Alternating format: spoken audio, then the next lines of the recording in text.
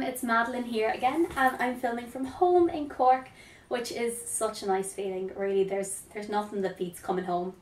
As much as I do love Dublin, I really do.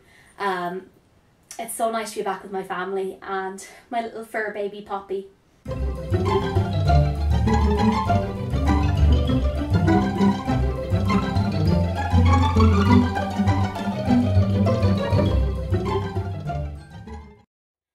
Home and I have a nice bit of free time on my hands, I said that I would try doing a what I eat in a day video, because they are completely my guilty pleasure. I will spend hours watching them on other people's channels and using them for ideas.